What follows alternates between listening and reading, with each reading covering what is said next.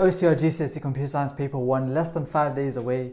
Here are some of the topics that have not come up as much or have not even come up before. Number 1 is calculating the file size of sound, text and images. There are 3 formulas that you need to know. If you don't know them, make sure you learn them before the exam. On the screen there are a few questions that show you the type of questions that you need to be looking out for. I highly suggest that you pause the video and have a go at all of them and let me know in the comment section down below what you get for each of them. Number 2 is the concept of hosting and web servers and client. This has only come up once. Here's a question of how it came up previously. And the last topic is Bluetooth. This topic has never come up before. It comes under modes of connections, so make sure you know all of these in detail. And on the screen are some questions that could potentially come up under this topic. Now, a tip that I'll give you is if you want to make sure that you know the entire spec, I recommend you going to my website GCSEcomputerscience.com, and under the GCSE OCR section, you can find end of topic tests. These topic tests have all of the specification that you need to know of and questions, so make sure you can answer all of these questions and learn and make notes on the things that you don't. Time is short, but I believe in you. Good luck and stay tuned for an announcement for the live stream that I might do on Sunday.